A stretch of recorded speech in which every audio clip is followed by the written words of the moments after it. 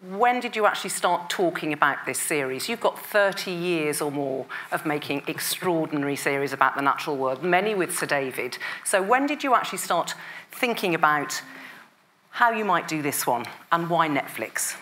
A fundamental thing we decided to do, if we were going to tackle the environmental issues, we needed to make sure we had our facts right. And so we teamed up with WWF from the word go as well, because they, every 2 years, do a thing called the Living Planet Report, which is basically an audit of what's going on in the world. And that really formed the factual spine to what we were going to actually do. And it was that combination, actually, of WWF and Netflix, I think, that turned out to really help us to achieve it. It's a delicate balance, isn't it, to actually inform and entertain and punch hard with the messages. And I guess, just coming to you, Sophie, you're responsible for that film. Where did you start? The really important message of our time is actually to differentiate between sea ice and land ice. And this film, the narrative, was then spun of sea ice. And the important thing to learn about sea ice that I hope came across in the film is that the first section explains how sea ice works. It explains that it's an ecosystem. It's this upside-down Serengeti world where you have, the ice produces life and it supports a great abundance of life, and that abundance, far from the shores like South Georgia, these sub-Antarctic islands that are exquisitely full of life, all depend on this sea ice system. Just to go back to the walruses, if I may.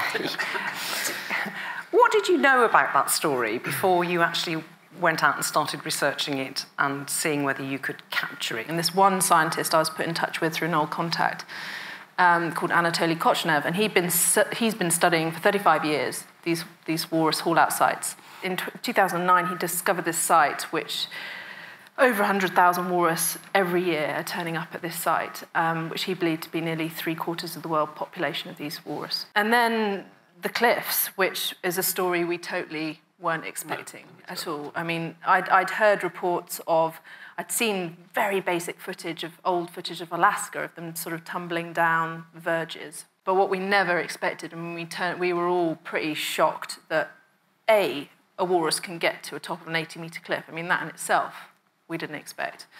The tragic thing, it was heartbreaking and shocking at the same time, was they don't know how to get down, and they basically walk themselves off.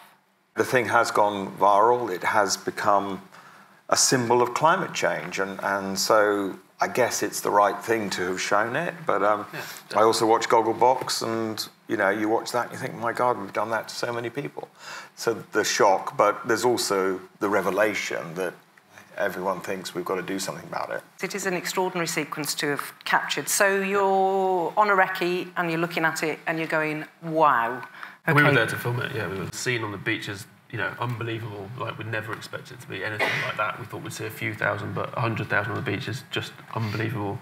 And then when they're on the cliffs, you want to see that, you go there to film them tumbling down to show this polar bear interaction or something. You want something dramatic to happen, but as soon as it started to happen and you've seen the images, it was just horrendous. Like, we didn't want to film it. You've got to film it, take the images home and show people what is actually happening, but it's definitely the most horrendous thing I've ever seen. And where were you, and what sort of lens were you using? How far away? We were at the base of the cliffs, not in their way, trying to stay out of the way, so we're not moving them with a 1500mm lens, so quite a long way away, but yeah, close enough. Olly, you were there with some new kind of kit to capture something up by the walruses themselves. Yeah, no, definitely. So we drones obviously came out right at the sort of beginning of the filming for this series, and the drone for this was obviously really key because you could see the sort of big spectacle of it, and also quite how precarious where they were placed.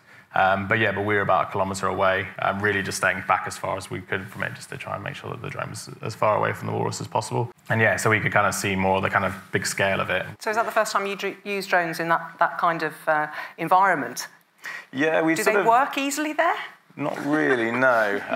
They're not really built to be in the high Arctic or the high Antarctic, and they're certainly not built to be cold. So in the Russian site, we actually got the local guys to run a power cable from sort of the nearest town all the way out to us, just so we could get a little heater to keep the drone warm and fly it. So, with regards to it being a very sort of eco-conservation heavy message, whether there were any particular steps that you took either in pre-production or on location to sort of minimise the impact of the production. If you want to show the natural world, you have to travel to the four corners of the earth to do that. But we offset our carbon, and what people think about carbon offsetting, that's a debate in itself. But I think we've tried to do what is right. But I think at the end of the day, the equation is the environmental cost of making the film worth bringing the story back to enough people to bring about change. And on that basis, I'm happy.